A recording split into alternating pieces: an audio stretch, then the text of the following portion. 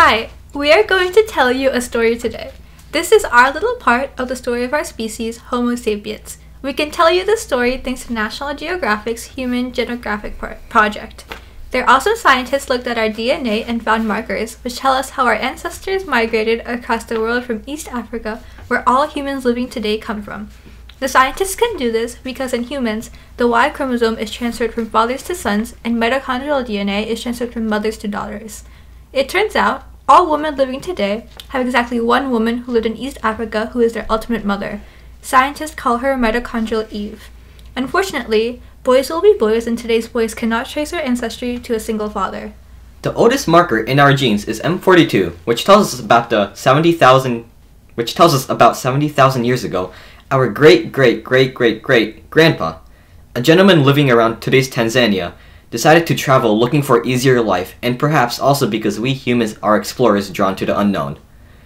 He traveled a bit up north to meet his long-lost cousins in Ethiopia and settled down for a short time, giving our genes the next key of M168. Eventually, one of his descendants would be bitten with wanderlust again. One of the very first people to wander off Africa, this ancestor of ours, waded across the Red Sea at the Strait of Bab al-Mandab, which at the time was just 10 miles to Yemen. His children kept moving north for 20,000 years until we had the second marker in our genes. Our next marker is M89, which tells us about another great-grandpa of ours who lived in western Saudi Arabia about 50,000 years ago. Around the same time, friends of his ended up in Australia and became the first native Australians.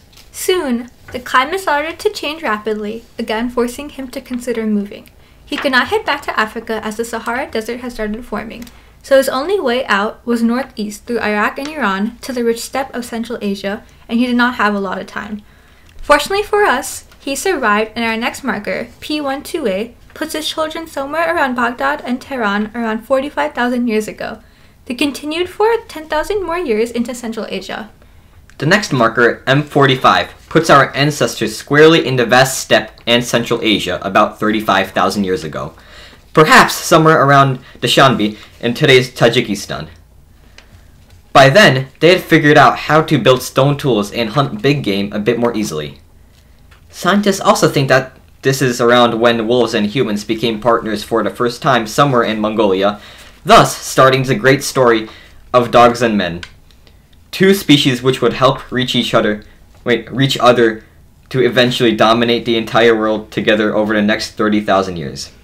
In another 5,000 years, that is, around 30,000 years ago, our ancestor was living even deeper in Central Asia, probably around the area of today's Bishkek, Kyrgyzstan, giving us the genetic key M207. His family were very much nomadic in lifestyle, and his brothers and cousins would eventually become the first settlers all the way to Western Europe. We think this explains our dad's fascination with Central Asia, the steppe and nomadic people still living there. In any case, our nomadic Central Asian ancestor then moves up north and west. His children have given us the next genetic key of P231 from somewhere around today's southwest Russia from 25,000 years ago. Still moving west and a bit north, in another 13,000 years, our ancestor ended up somewhere at least as far west as Belarus, giving us the key M417. While scientists are figuring out more about this M417 key, it appears our ancestor with this key did not move around much as compared to the vast distances traveled by his great-grandparents. From somewhere in Central Europe, our ancestor decided to head back south and east. By 12,000 years ago, he was seen again around the southern Russia and northern Kazakhstan, giving us the M17 key. His family lived again on the grassy steppes between Central and South Asia as nomadic steppe dwellers, spreading throughout Western Europe to East Asia.